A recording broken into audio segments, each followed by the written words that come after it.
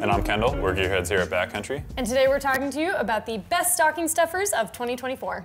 If you want to see all of our gift options, check out our holiday gift guide. And if you want to skip around in this video, we have chapter timestamps below. Let's get right into it. You.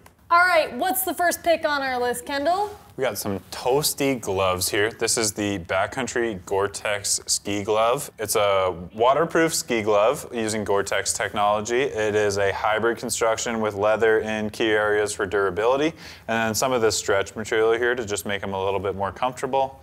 They got the leashes for your wrists, keep it on the chairlifts. Nice undercuff closure here, keep it under your ski jacket sleeve if that's your preference. It also comes in a gauntlet cuff version. What do you think? Yeah, really great option. Stocking stuffers are no longer just candy and knickknacks, it's gloves. Next up on our stocking stuffers, our stockings. I feel like this is a pretty classic stocking stuffer item, getting some ski socks in there. You can always use new ski socks. These are the Venture Beyond ski socks, and these are merino wool and spandex, so really good for wicking moisture, keeping your feet nice and toasty. It's a classic Christmas gift. Everyone wants these. They come in a few colors. It's a nice entry-level price point. You can just get all the pairs you want. Next up, we have the OpenFit earbud headphones, and these, while they are earbuds, are going to be the ones that go on the outside of your ear, which personally I really like for exercising outside because I think you have a better ability to hear everything else that's happening, so you're a lot safer. Yeah, this is a cool newer option from Shokz. They're really well known for the headphones that connect behind your neck, but now their full earbud design just allows you to go a little more streamlined.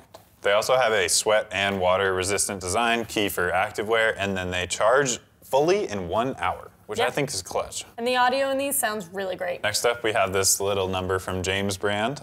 This is the Redstone knife. It comes in a few different options, not only colors, but you can choose whether you want that partially serrated blade or the straight blade, whatever works for you. It's the perfect size to stash it in your pack without really any weight penalty. It's so small. It's got a nice little belt clip if you want to wear it on your person or in your pocket, and it's got a little carrying loop too. Yeah, really accessible, really convenient. Always great to have on you in a pinch. It also has this nice button release that's just really easy to use. Last but not least, we have the Smith Optics Wildcat glasses. These are great for a lot of different activities. I have used them touring, biking, running, really versatile, really good. Yeah, you see these all over the place when you're running around in the mountains of Utah. People like to wear them all year round pretty much. They just have really good coverage. They give you some extra protection from the sun and the wind.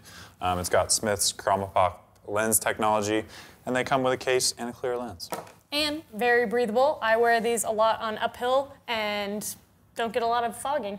They have rubber all over the place, which keeps them from moving around while you're sweating. Yeah, they did a really good job with these. That's why they're so popular. Thank you so much for watching. Please make sure to like, comment, and subscribe. Maybe let us know what you found in your stocking this winter.